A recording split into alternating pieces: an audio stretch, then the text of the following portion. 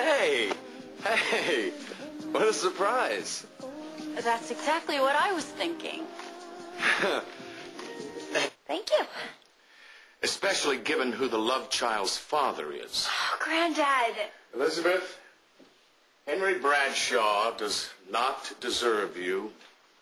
We have been through this. Yes, and I'm happy to say that we are now through with it. What is that supposed to mean? It means I've taken care of everything. Or I should say my lawyers have. How? Well, I've instructed my legal team to draw up a document that will limit Mr. Bradshaw's contact with you and the child to an absolute minimum. And believe me, he will cooperate. Granddad, it's kind of a smart move on your part as well. Coop is going to fight you every inch of the way, which is going to make him realize how much he wants to be with me.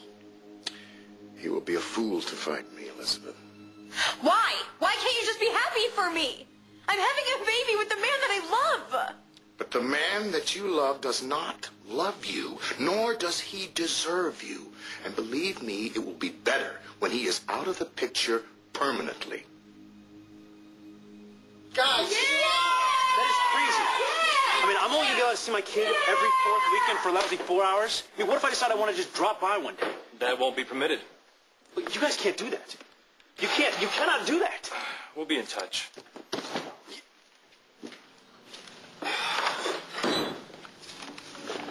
This towel is schmutzed up with at least 4 of the food groups. Here, check it out. Look.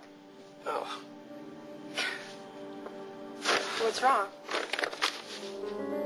You're the father to Lizzie's baby. I mean, come on. Yeah, I'm the father. This is always going to be so complicated. Like, my life has been easy and simple already. Hey, but all of this doesn't bother you? I just want you to be happy. Whatever that is. You're amazing. You know that? Sometimes.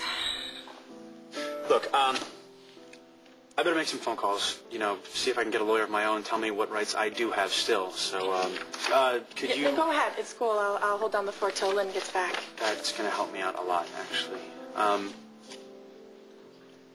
Thank you. All right, see you later, okay?